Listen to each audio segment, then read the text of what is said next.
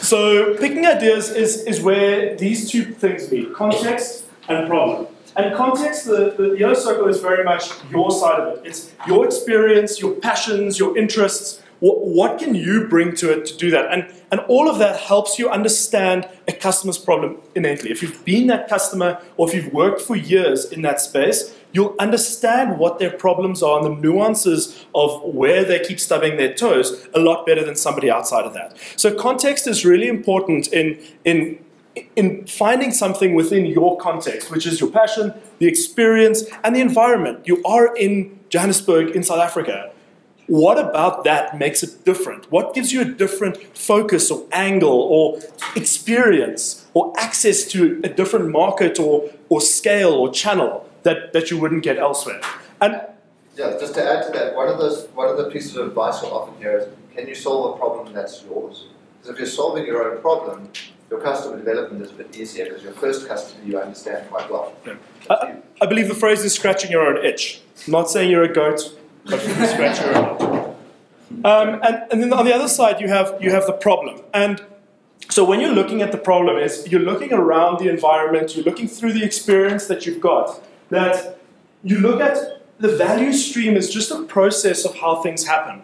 What are the sequence of events that people move through, that companies move through? What are the things that happen in that process? And you zoom in and zoom out of that process. So if you're looking at the process of taxi. A taxi, so Uber. Well, Uber's a great example, I just keep plugging on. But so if you're looking at Uber, you can either zoom in on how do we change one step in that value stream? How do we remove the payment step from taxis? Great, make you add your credit card beforehand. When the taxi's over, you just walk out. There's no more haggling with cash. They've actually removed the step from the value stream completely. Or you can zoom completely out and say, how do we change the way, how do we make it so that you never need a taxi? Maybe we have cars just driving around the street that you can summon, that you don't pay for. You pay a monthly subscription and there's a car whenever you need it. So by zooming into value streams and zooming out of value streams is how you can start looking at what are the factors that play with that, and what you're really trying to find is a disruption. And so a disruption comes in one of three ways. When you're looking at a value stream in the value stream map, it's about reordering the steps in a value stream, removing the steps in a value stream, or changing the way that funds are extracted from that value stream. And so as you're starting to work through the value streams, those are the questions and the angles you want to be looking at that. It comes up again a little later, so I'm not going to dig too deep into it now. But if you look at Uber removed, or they changed the way payment is extracted by removing it completely. So you don't pay for an Uber cab anymore. There's no action that you do for paying for a cab. It just happens. The other steps that they changed is of reordering. When you used to order a cab, you go into the street corner, hail a cab, and wait in the rain. Now, you hail the cab and then go onto the street corner.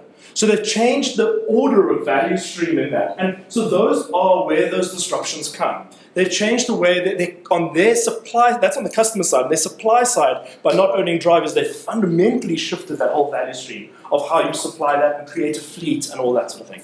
And so that's where you're really looking for problems, is intersecting where your context and your experiences and looking through the value streams around you and that you've worked with, and how can you shuffle, change, zoom in on one step, zoom out to the whole value stream, and how can you change the transportation system, or how can you just change payments and cabs. And zooming in and zooming out doesn't stop at that idea stage. When you take an MVP to market and it's like, oh, well, people don't really want this bit because that bit sucks, you might have to zoom out and do the bit before to help them with that.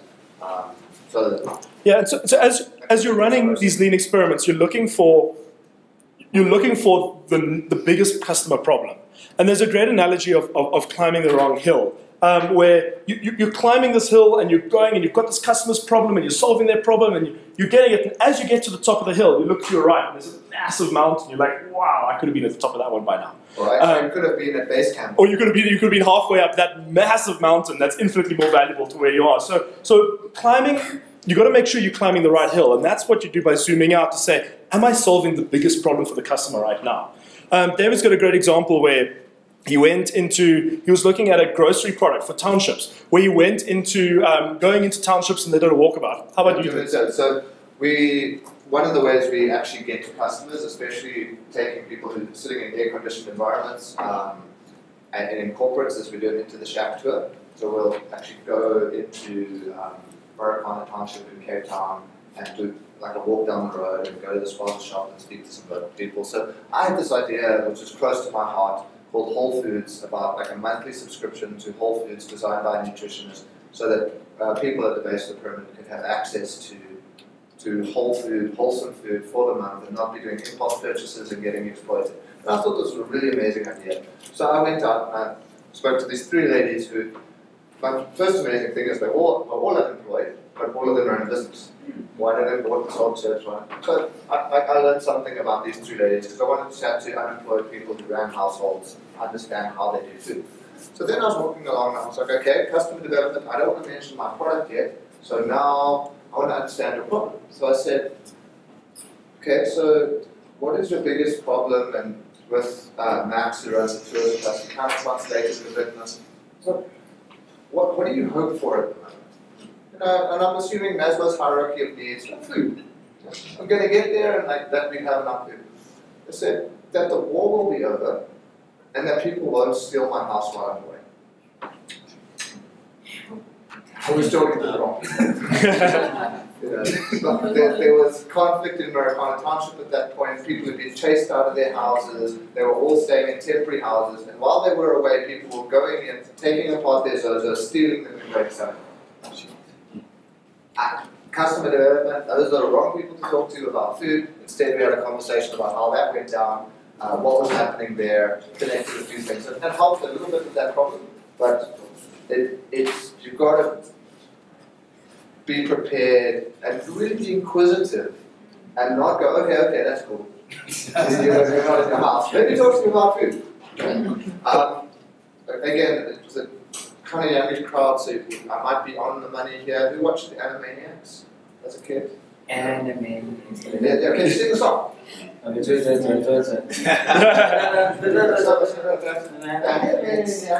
ones that expect the unexpected. Really? And it always bugged me as a kid, how do you expect the unexpected? But what you need to cultivate is this desire to find the unexpected. And the really interesting thing about the unexpected is it's not in here. It's not in this room. It's not going to be on anything you write down today. To really interrogate a value stream or look at your problem, the answers aren't in your head. You're going to assume that they want Whole Foods and they're actually more concerned about their shacks getting dismantled and taken away. And you only get that by getting out of the building. Going outside, talking to people, experiencing your customer's problem in their environment, understanding your customer in a really intimate way is how you find things worth building, how you find products, how you find real problems worth solving. And that's the real crux, is getting out there and expecting the unexpected. Everyone thinks, you think you understand well enough until you go into the real world, and then it all changes. So things will change, your idea will change. You'll realize that it's fundamentally broken, you're climbing the wrong hill, and that's fine. That's the part of this discovery process, that's finding startups, it's testing things. Be willing to be unexpected, be willing to change your mind, and whenever you change your mind, you just look for data that proves you wrong, or look for data that proves you right. So, won't you be confused, maybe let's say you tried selling food, and then they told you about the safety of their dwellings, and then isn't that changing the whole idea that you had? And is that so? It's what that says to me is those are not customers. oh, maybe I go find customers elsewhere and we try other things. Also, maybe because they all have businesses, I should be looking at a different channel for this to empower individual business owners, small business owners who are unemployed people who could be channels for. There's lots of learnings that you can be prepared for in that space, but they were definitely not my customers at that point in time. That's the learning from there. And expect the unexpected is the opposite of going out to prove your hypothesis. If you're going out to prove what you've said, then you're not expecting the unexpected. If you're going out to disprove or find validated learning or kill your assumptions, that's what you have to do. Cool. We're going There's to... a question there. We have a quick question. How do you test something that is very intangible but is very central to the value proposition? So, two examples is Twitter, where people can be like slashy fierce, right? But Medium, where people can be very authentic.